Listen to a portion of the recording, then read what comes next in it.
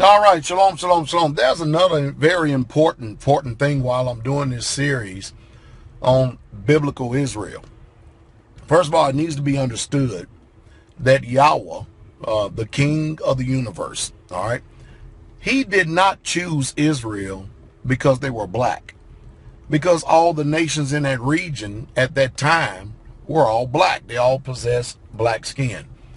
So he didn't pick them because they were black or they had black skin.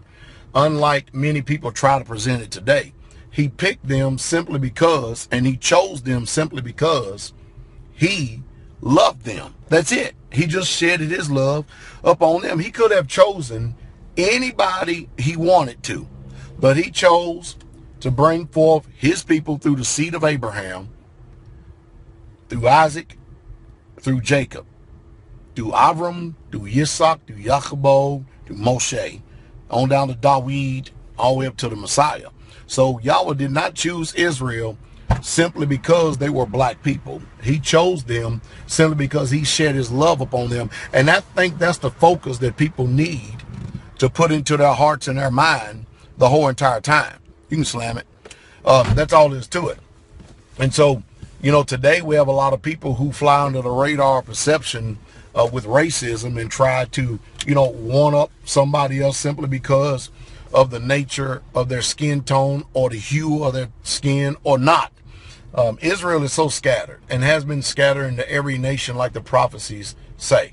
And you can try your best to try to really truly know a lot of them by flesh and blood, which can easily be identified. But you're going to know them pretty much more and less anything by the spirit that they have, because there are a lot of people, both black and white, that possess the nature of Esau. And so you can't really truly put stock simply because someone has a hue to their skin to say that they are Israel, because there are a lot of people who are born in this country, are black, that actually kind of like the mixed multitude that came out of Mizraim. They were Africans or Hamites, and they end up getting bleached out, mulattoes or whatever other superlatives you want to put with it. But, you know, flesh and blood shall not inherit the kingdom of Yah. And that's not saying that I'm ignoring the obvious fact that Israel was a black nation. But, hey, the people over in that region in the east, they're not deceived.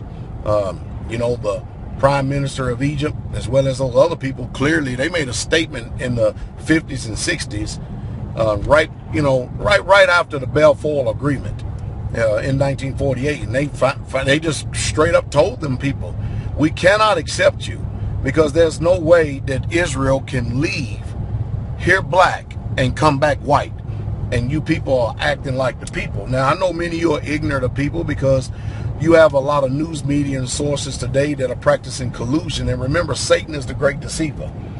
He has nowhere in your mind or spirit for you to ever to retain the truth, learn the truth, and know the truth. He is a master deceiver. But remember, just like Yah always had his holy people, his holy men of Yah, that would raise up their voice and not be quiet in the midst of a wicked and perverse generation, so does the Most High have his men in this day and hour that we live in that are doing the same thing. Israel is crying aloud and not sparing. And they're bringing forth the truth. And the only thing that incites the passion and rage inside of a men's hearts today is when truth is being told. People don't get offended by telling lies. They get offended because the truth that has been pressed down has now risen to the top. And again, most people, and it's just the truth, that of a white skin would rather just jump off into the eternal lake of fire before they would ever twist their lips and tongues to submit, and not only submit, but to show the kind of love towards myself and my fellow Yehudites or Israelite brethren like they have shown to this false crypto Jews or these false crypto Israelis that are over there today. And it's just a sad situation. But what it does, it speaks to the conditions of the mindsets that we're dealing with today. And it's just a fact. But remember this, flesh and blood shall not inherit the kingdom of Yah. I'm not one to put any confidence in the flesh, but if I did, I could say, hey, I'm circumcised of the tribe of Judah, a Hebrew of the Hebrews. So if my pedigree is ever in question and stuff, you have no further to look at my lifestyle, my trials and my tribulations, because not only do I preach the gospel, but I live it. Shalom.